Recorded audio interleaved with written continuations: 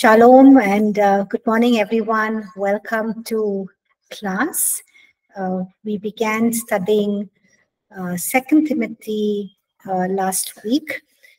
We did chapters 1 and we began studying chapter 2. We looked at chapter 2 right up to verse 7, where we looked at 3 analogies that Paul mentions in verses 3 to verse 7 in chapter 2, where he's talking about the analogy of a soldier, an athlete, and a farmer, and basically trying to highlight few characteristics for Timothy to be a good minister of the Lord, and how he needs to serve God as a good minister. So we'll continue with 2 Timothy chapter 2 verses 8 onwards, and before we look into God's word and before we study God's word, let's just pause for a word of prayer. So we can ask Success or Lyndon, anyone to lead us in prayer, please? Lyndon or Success, anyone can lead us in prayer, please?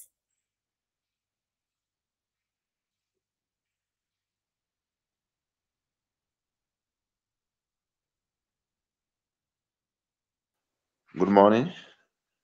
Good morning, Success. Thank you. You're welcome. Yes, ma'am. Are you saying something to me? Yes, I asked you to lead us in prayer, please. All right, let's pray. Our Father, in the mighty name of Jesus, the Almighty King of Glory, we want to thank you this morning for giving us the privilege to be alive again, to learn at your feet this morning. Be thou glorified in the mighty name of Jesus. Lord, we commit our lecture into your hands this morning. My Father, my God, please, Lord, guide us and give us that wisdom from you in the mighty name of Jesus. Above all, oh Lord, all we have been learning, my Father, my God, let it be useful in your kingdom and benefit of our life and everyone around us. In the name of Jesus Christ. Father, we commit our lecturer into your hands, our pastor. Father, release your wisdom unto her in the name of Jesus Christ. Thank you, my Father. In Jesus' name we pray. Amen. So we'll continue looking at chapter 2, verses 8 onwards. Can one of you please read verses 8 to 10, please? 2 Timothy chapter 2, verses 8 to 10. Can one of you please read?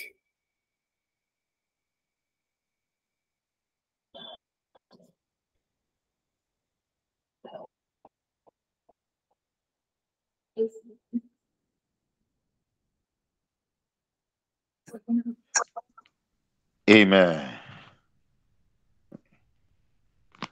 Thank you. That is all for now. Actually, my network is giving me issue.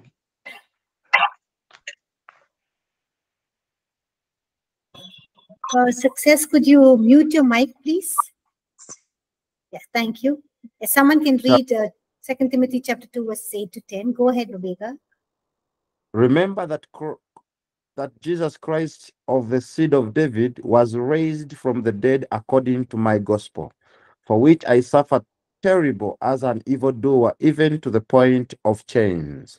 But the word of God is not chained. Therefore, I endure all things for the sake of the elect, that they also may obtain the salvation which is in Christ Jesus with eternal glory. Amen. Thank you, Rebecca. So here Paul is reminding Timothy, saying, remember, what he needs to keep in the forefront of his message. And so he's telling him what he needs to preach or what he needs to teach. So he's saying that in the forefront of your message, you need to talk about, the truths of who Jesus is. So he's saying that, speak about this. He's saying that Jesus is the seed of David, which is basically meaning to say that even though Jesus was fully God, he was fully man. Another important aspect he's mentioning here is he was raised from the dead, which is a great fact and a great credential that authenticates, or gives authenticity to what Jesus Christ has done, that he has made that full, sufficient, perfect sacrifice. And resurrection basically is attesting or proving to the fact that Jesus' sacrifice, yes, was indeed full, sufficient, and perfect. It was something that was pleasing to God. It pleased the heart of God. It also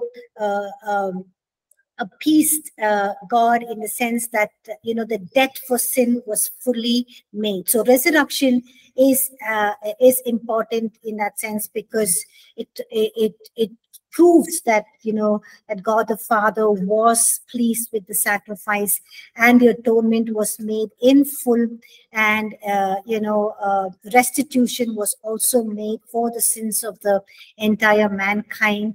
And it just the God that was wronged by our sins, the debt was paid in full. Okay, so basically the trespass offering that required atonement and restitution for our sins. So it's talking, resurrection gives credibility to the authenticity of what Jesus Christ has done. So he's saying Jesus Christ is raised from the dead, which means now he's gone back to the Father. He is God. So for Paul, it was essential that Timothy remembers these important truths and teaches these important truths. And then Paul says, according to my gospel. Of course, gospel belonged to Paul in the sense that he preached it, but it also belonged to him in the sense that he believed it.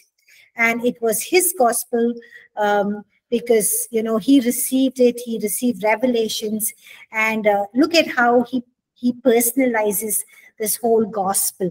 It's not something that he was just called to, something that he has to do, something that he has to suffer for the sake of God, the sake of the gospel, but it was something that he believed in, is a sense of ownership. So that is how we should look at the gospel, or that is what the gospel should mean to each one of us as individual believers and Christians. So, this gospel that we have received is something that we don't just keep to ourselves, but we preach.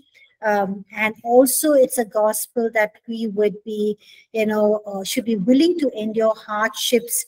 And when we endure hardships for the sake of the gospel, others can obtain salvation. So he's saying in verse 9, for which I suffered trouble as an evildoer. So he's saying that I'm suffering for the sake of the gospel, but I'm suffering here as somebody who's doing evil. Okay, and he's saying even to the point of chains, but the word of God is not changed. So Paul is telling Timothy, look at me, Timothy, I'm preaching the resurrected Savior. I'm preaching this Jesus, who he is. And look at me where I am. I am in chains. But so he's telling Timothy that I'm not just telling you that you should endure hardships. I'm not just telling you that you should work hard for the sake of the gospel. I'm not just telling you that, hey, you need to stay put in your post that God has called you to. But look at me as well. I'm also going through hardships. I'm also suffering. I'm here because, not because I'm an evil doer or done something evil, but I'm here because the sake of the gospel, and I'm in chains, and I'm doing so that we can receive salvation. So he's basically encouraging Timothy, he's reminding Timothy the calling that we have, why the gospel is entrusted to us. Calling is not just a privilege, but it's also a responsibility, and even when we go through suffering and persecution for the sake of the gospel, we should look at it in a positive way. We should look at it in a sense that, hey, this is going to serve the furtherance of the gospel. Through this, people are going to receive salvation. Okay, so that is the whole purpose of us receiving the gospel, preaching the gospel, teaching it, and also living out the gospel so that others can be saved. We'll move on to verses 11 to verse 13. Can somebody read verses 11 to 13, please?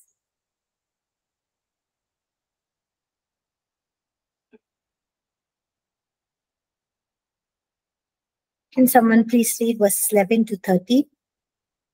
This is a faithful saying, for if we died with him, we shall also live with him. If we endure, we shall also reign with him. If we deny him, he will also deny us. If we are faithless, he remains faithful. He cannot deny himself. Amen. Thank you, Lubina.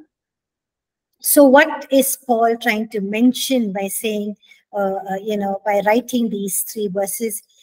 He's saying that, hey, this is our hope in the midst of enduring hardships. This is our hope that if we die, we will live. Okay, we will live only if we endure hardships. If we endure and stay and stand firm in our calling, in our love for Christ, we are going to reign. And we all know that, suffering is just momentary. It'll pass away, but there will be a time when we will reign in the millennium kingdom with Jesus. So even as we suffer now, Paul is suffering, he knows Timothy is suffering, but he's giving him hope in the midst of his hardship. He's saying we have hope, we will reign with him. Okay, but on the other hand, Paul is also reminding Timothy the consequences of what if we deny. Okay, the consequences of denial is also is severe. If we deny him, there is no choice for God to deny us. Okay, remember Jesus said, if we confess him before men, he will confess us before the Father in heaven. And if we deny him before men, he will also deny us before the Father in heaven. Okay, so our denial or our denying Jesus Christ and us becoming faithless, does impact us. It impacts us to a great extent, but we need to remember it does not change anything from God's end.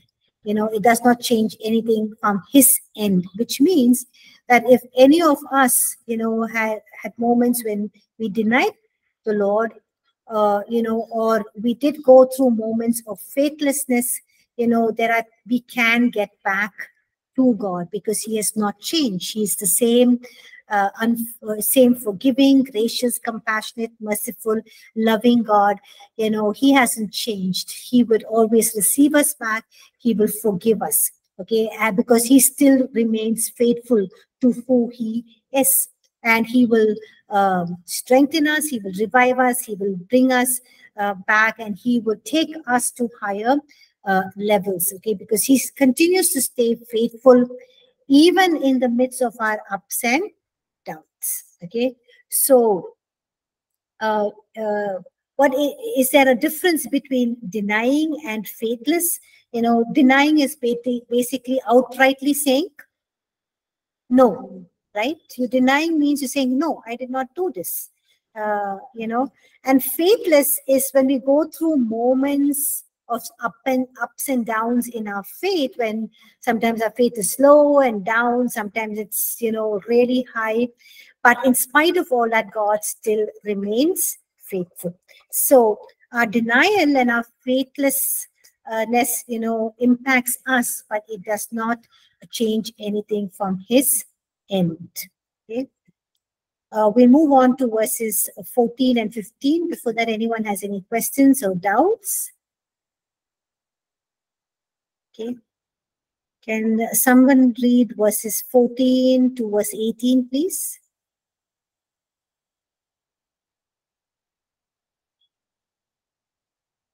Second Timothy chapter 2, verses 14 to 18. Can someone read that? Remind them of these things, charging them before the Lord not to strive about words to no profit, to ruin of the terrorists.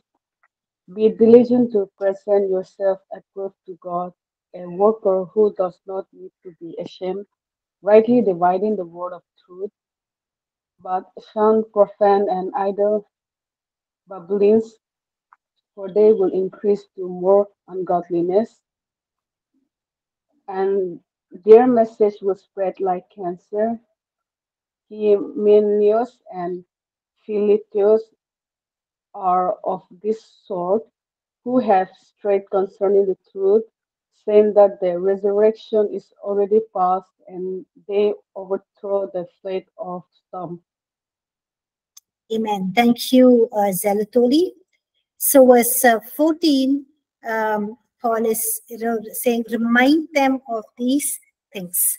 So after reminding Timothy of the essential points of the gospel or the essential truths of the gospel, Paul adds on to remind Timothy what his hearers need to hear. So Paul added that Timothy must always remind his hearers of these things. So, basically, the things that he has mentioned is in 2 Timothy chapter 2, verse 8. He says, remember that Christ Jesus of the seed of David was raised from the dead according to my gospel.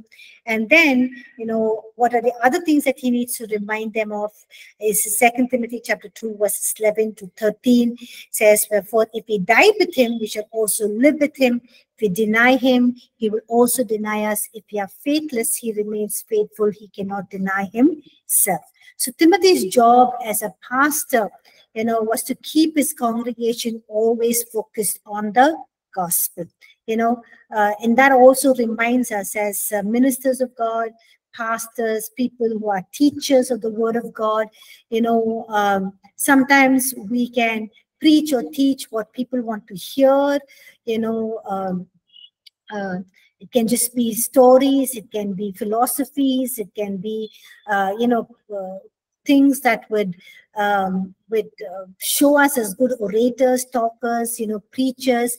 But it's important that as ministers of the gospel, it's important that we stay focused on teaching the gospel of Jesus Christ to the people. Okay, so we must teach, we must exhort God's people,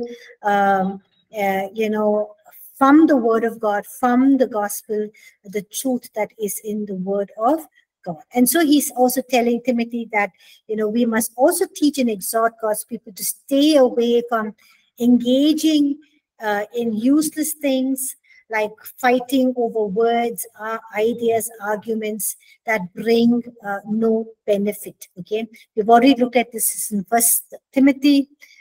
So he's just reiterating this, and he's telling him, don't have anything to do with all of these things, because this is not, arguments and fighting over words is not going to bring benefit to anyone. And then verse 15, he says, be diligent to present yourselves approved to God, a worker who does not need to be ashamed, rightly dividing the word of truth. So be diligent basically means, be focused, and this is an ongoing, continuous work, and we need to pursue this with great perseverance, endurance, and carefully, be focused in preaching and teaching God's word. But also here he's telling areas where you need to be diligent. Okay, he says the first area, he says, be diligent to present yourselves as one approved to God. That means be someone, Timothy, who lives in a manner that is pleasing and honorable and righteous before God. Walk in a way that is righteous and holy and pleasing before God. And the other area that he's talking about in being diligent or being focused is that, or you need to do, pursue it with great earnestness, is be a worker who does not need to be ashamed. Okay, means work in such a way that you will not, you will not put God to shame, you will not grieve the Holy Spirit, you will not quench the Holy Spirit, and you will not have to do anything that you stand ashamed before God, which means he's basically telling him, fulfill your calling and what God has asked you to do. And the third thing, of course, he's saying rightly divide the word of God. Be careful how you handle the word of God, rightly dissect it. So it's important that you understand the truth, you understand the word of God, and teach it in the right way. Okay, so even as Paul is mentioning these, enlisting these three areas where Timothy needs to be diligent or focused as a pastor, as one who's called by God, it also speaks to us in our time and in our age that we need to be diligent to present ourselves as one who's approved to God. Also, secondly, to be a worker who does not need to be ashamed and rightly dividing the word of truth. Okay, as pastors, it's essential that we work hard to master the right tool, know the right tools of interpretation and interpret the word of God in the right way, because there are so many interpretations or so many theologians with their commentaries, their interpretation of the word of God. It's okay to read them, but ultimately ask the Holy Spirit to reveal the truth to us, so that we can interpret the word of God in the right way. So he's saying, we need to be very, very careful how we handle the word of God, because if you listen to many well-known speakers and preachers, there are many things that they preach well, but if you listen to them in some of their messages, they're slowly digressing away from the truth or the doctrine that is in the word of God. And it's important when we hear them not to just take everything or receive everything, but important to go back and see whether it's the truth or is aligned with the rest of scripture, because scripture interprets scripture. So if the rest of scripture is also talking about the same thing. So these are the three areas we also need to be diligent, and it's an ongoing, continuous work that we must, pursue with great earnestness.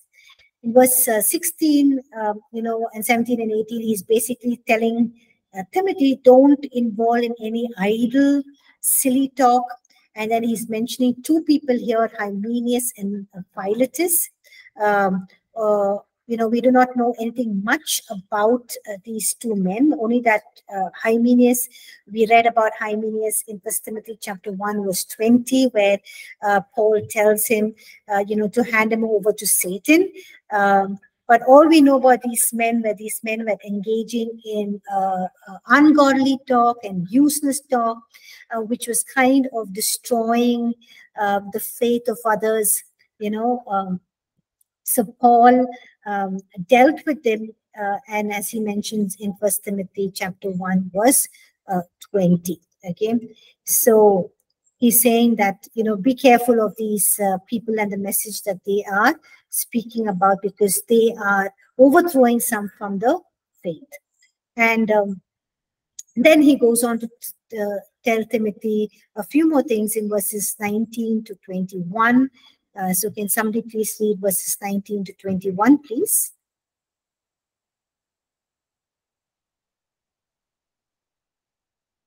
Verses 19 to 21.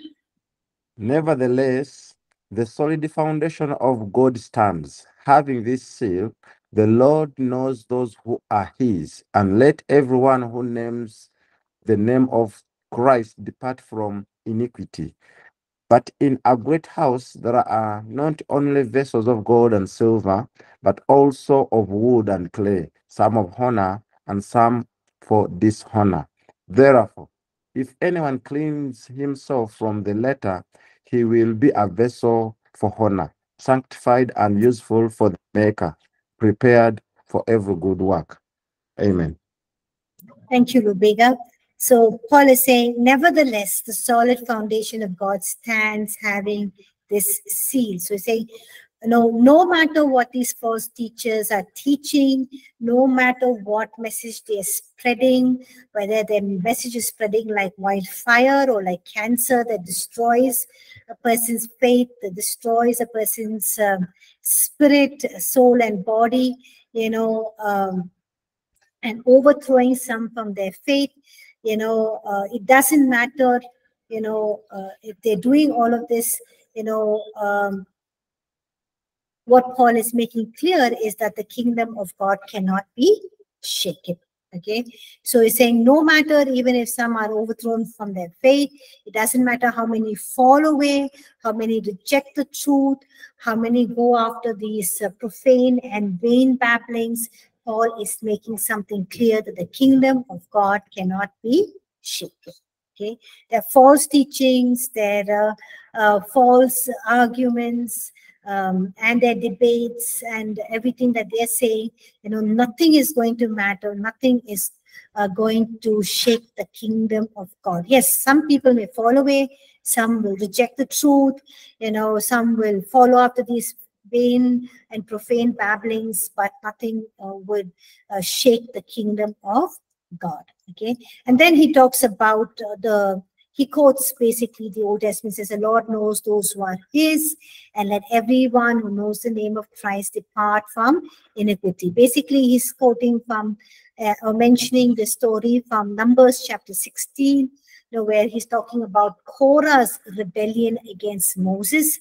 And the Korah and a few other people rebel against Moses, and Moses tells them, the Lord will show who is his and who is holy, and will bring him near to himself, even the one whom he will choose. So, like, these people were saying, hey, Moses, are you the only leader God has chosen? Has he not chosen us? He's not chosen others as well. And so that was Korah's rebellion. So Moses is telling them that, God will show you. They were all called to the tent of meeting, and God was going to show him himself and, who is the leader he has chosen. So he says, the Lord will show you who is his and who is holy, and will bring him near to himself, even the one whom he will choose. So he basically also, in Numbers chapter 16, verse 26, warned the congregation to depart from the tents of these wicked men before God is going to destroy them. So God, actually showed up, and he showed them that he had chosen Moses as a leader, and how he destroyed Korah and the other men who rebelled. So tells them he wants the congregation to depart from these tents of these wicked people, before God will destroy them. So it's true that God knows who are his, and he calls those who are his, to leave their sin behind, and, to pursue him, to do what he has purposed and called them to. So, even as God's a solid foundation of God still stands, the kingdom of God cannot be shaken. The same way, God has also given us a solid foundation on which we can stand against all of these false teachers, all of these, vain babblings, profane and vain babblings. It's a solid foundation of the truth in his word. So we need to keep our focus on what God has given us as the solid foundation, that his word, and focus on it and study it, and let that uphold our lives.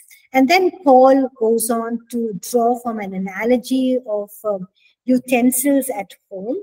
Now, in each of our homes, we have vessels that we use for ordinary everyday use.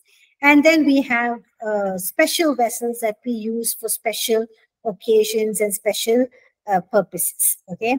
And some of these utensils that we have for special purposes, special uses, is something that is very prized for some of us, is expensive. And, when we have guests at home, when we have special occasions and functions, we bring out these utensils, and we are kind of proud of it because the beauty and the design and how expensive it is and how beautiful and nice it looks. So we just put them on display, and it's basically used to serve special food, and when we have special guests at home. Okay, now here Paul is saying to be a vessel for honor, is meaning a vessel that can be used for special purposes, okay, for honorable use. And it's a vessel that brings honor. So, if you want to be a vessel that God wants to use, that he wants to put on display, that he wants to, release his anointing, his power, his purpose, then there are four things that we need to do. There are four important requirements to be that vessel of honor. Now, before I mention the four things, here it does not say that, only few of them are chosen to be vessels of honor. Okay, and few are chosen to be vessels for ordinary use. It's not that God has chosen some of us for ordinary use, and it's not that he's chosen some of us for special use. But what does the word of God say here? He says that,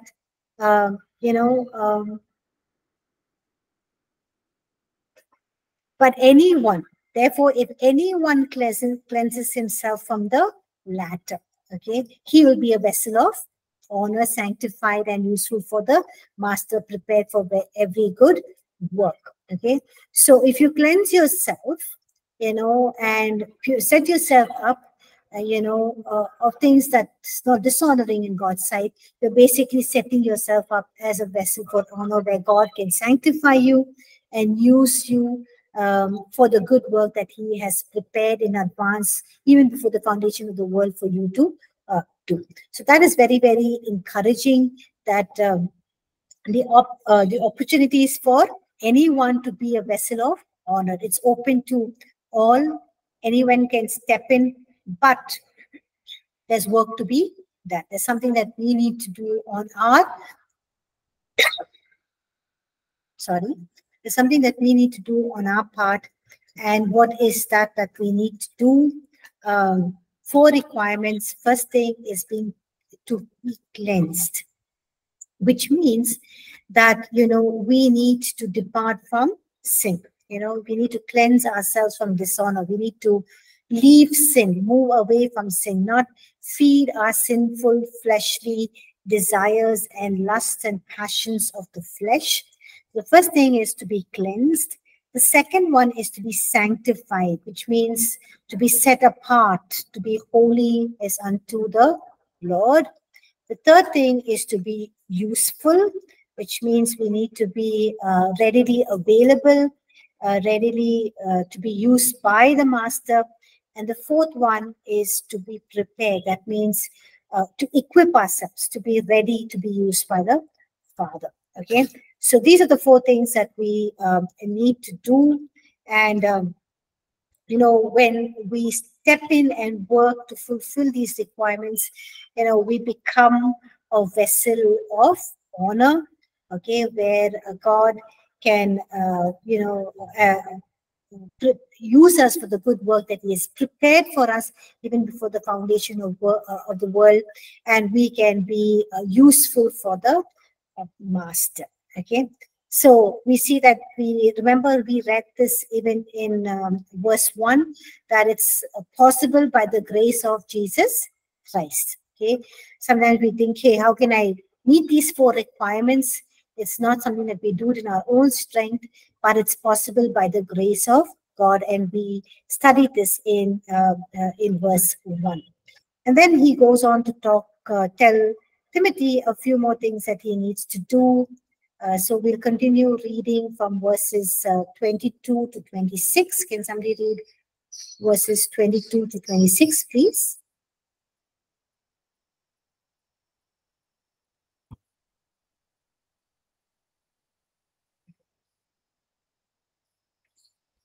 Anyone would like to read 2 Timothy chapter 2, verses 22 to 26?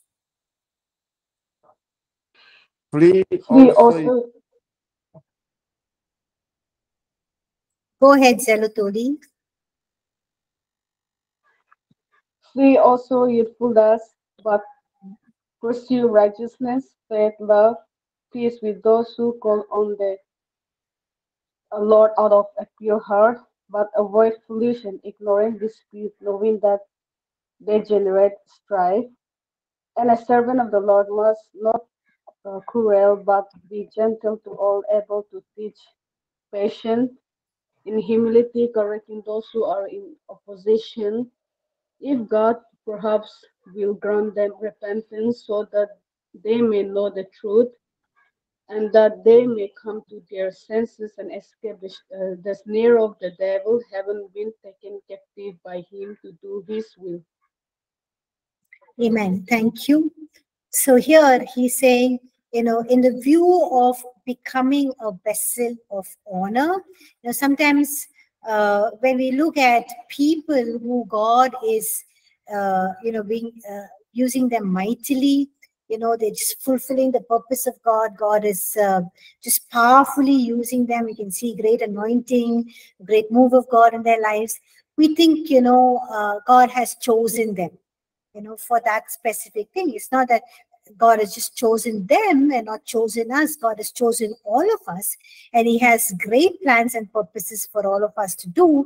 It's only that these people have come to a place where they want to be that vessels of honor. I don't know how many of you desire, to be vessels of honor, to do great things, to accomplish great things for God, for his kingdom, to see his kingdom be mightily extended in and through your lives. And so, if you,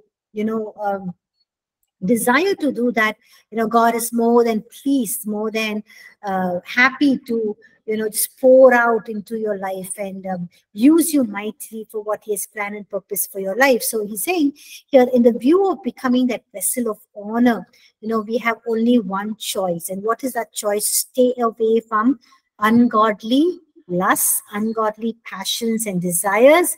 And instead, he's saying, pursue righteousness, faith, love, and peace. And he's saying, do this with those who call on the Lord with a pure heart. So here it's an idea of togetherness and community. Okay. So be part of a community where they are pursuing righteousness, faith, love, and peace. So, we live out our life in community, which means we live along with others who also pursue righteousness, faith, love, peace, godliness, holiness, and if you want to be vessels of honor, we need to be with those who are doing the same thing, okay? Because when they're doing the same thing, we also have the passion and that desire to do the same thing, okay? So, God is calling all of us, to flee the lusts of the flesh, the lust of the eyes, and the pride of life, and to pursue righteousness, to do what is right in God's sight, and pursue faith, love, peace with those who call on God with a pure heart. Then he says, avoid foolish and ignorant disputes, knowing that they generate strife. We've already seen this. And he's saying, the servant of the Lord must not quarrel, but be gentle to all, able to teach and patient. So he's saying, hey, Timothy, there will be people who oppose you, oppose the gospel, who oppose Jesus Christ, and how do you handle them? He's saying, don't get into foolish arguments and disputes, because you know that they're not going to bring an end to anything. That's not going to achieve anything. It just produces division and strife. And then he says, secondly, a servant of God must not fight, must not quarrel, that must be gentle and patient, teaching everyone. And even as you gently, patiently teach and correct everyone, do so in humility. Even those who are opposing you, you need to be gentle. Because we know the word of God says a gentle and a quiet spirit is great worth in God's sight. Okay. So why is he telling him this? Because, those who are doing this are basically taken captive by the devil, the snare of the devil. And, we can't win over by just arguments. We just let the Spirit of God move in them and work in them. It is God who would, who alone can move them. It's God alone who can bring them to a place of repentance. It's God alone who can help them to embrace the truth. So, they can once they come to the senses, they know that, or once they are out of the fellowship, under the power of the devil, they're going through difficulties and hardships, and they come to their senses and they come out of the snare of the devil, and, they are in right relationship with God. They would not indulge in things that are of the wrong teachings and doctrines. And so he's telling Timothy, this is how you need to minister or work along, or how do you treat, or how do you retaliate, or how do you handle people who oppose the gospel, who oppose you. He's saying, do this, treat them in all gentleness, be patient with them, and teach them in gentleness, correct them in humility, those who are opposing you. Okay. And also, this shows us the importance of prayer, that, while we do our part in sharing and teaching the truth in all love and gentleness and patience, we need to also pray that people would come to the truth, they would know the truth, they would come out of the snare of the evil one, even as the evil one is taking them captive with his lies, that they would come out, they will overcome the enemy, and they will know the truth, and the truth will set them free. Okay. So that is 2 Timothy chapter 2. Anyone has any questions, doubts, anything that you need more clarity on, you can ask before we move on to chapter 3.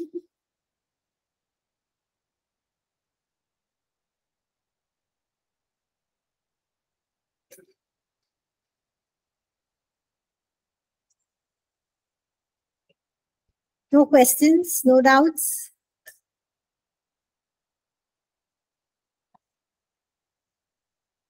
Okay, there are no questions, no doubts. Then we'll move on to 2 Timothy chapter 3. So I'd like all of you to please turn to 2 Timothy chapter 3, and we can all read that.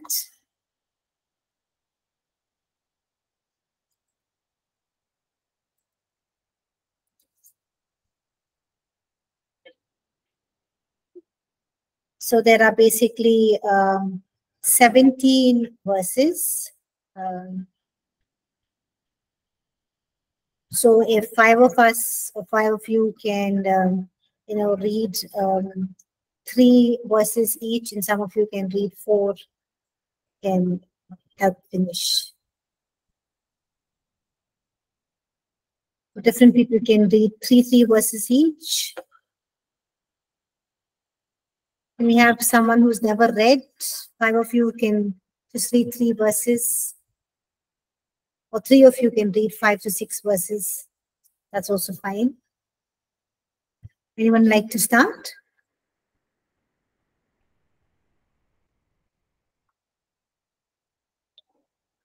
Okay, let me start. 2 Timothy chapter 3, verse 1. I will start from there. But know this, that in the last days, perilous times will come, for men will be lovers of themselves, lovers of money, boasters, proud, blasphemers, disobedient to parents, unthankful, unholy, unloving, unforgiving, slanderers, without self-control, brutal, despisers of good, traitors, headstrong, haughty, lovers of pleasure rather than lovers of God, having a form of godliness but denying its power, and from such people turn away. Thank you, Zelatoli. Can someone else continue reading? This sort are those who creep into households and make captives of gullible women, loaded down with sins, led away by various lusts, always learning and never able to come to the knowledge of the truth. Now, as Jannes and Jambres resisted Moses, so these also resist the truth. Men of corrupt minds disapproved concerning the faith, but they will progress no further, for their folly will be manifest to all, as theirs also was. But you have carefully followed my doctrine, manner of life, purpose, faith, long-suffering, love, perseverance, persecutions, afflictions, which happened to me in Antioch, at Iconium, at Lystra, what persecutions I endured, and out of them all the Lord delivered me. Amen. Thank you, John Paul. Can someone read verses 12 to 17, please?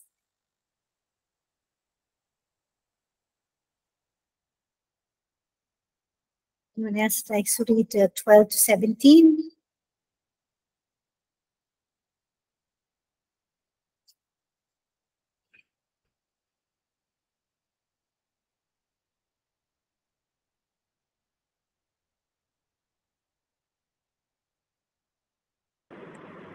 Verses 12 to 17. Just a man who desire to live godly in Christ Jesus will suffer persecution. But evil men and impostors will grow worse and worse, deceiving and being deceived. But you must continue in these things which you have learned and have been assured of, knowing from whom you have learned them, and that from childhood you have known the Holy Scriptures, which are able to make you wise for salvation through faith which is in Christ Jesus. All Scripture is given by inspiration of God and is profitable for doctrine, for reproof, for correction, for instruction in righteousness, that the man of God may be complete, thoroughly equipped for every good work.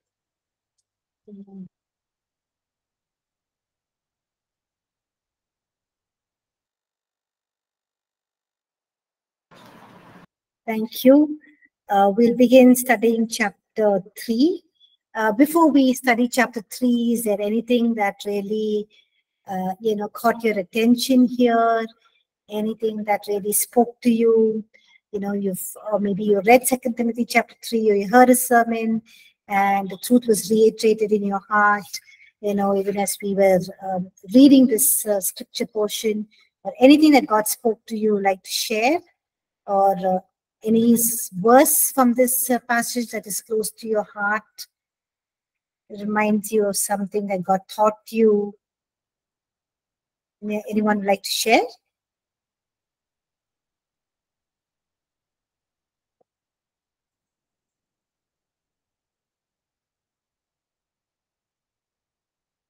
Anyone?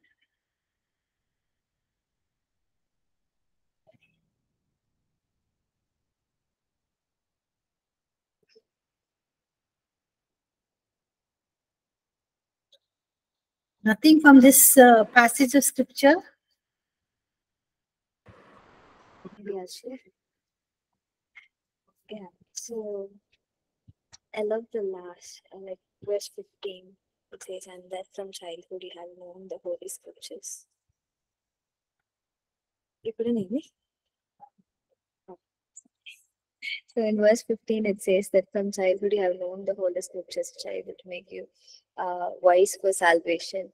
I just love it how it says like you wise for salvation. How the Scriptures makes us experience. I think like knowing Jesus is one part, and then learning about Jesus is another part. I believe so. So the more and more I know the scriptures, the more and more, like I can see even the difference from first year, second year, and third year. The more people we know, it makes us experience how sweet the salvation is.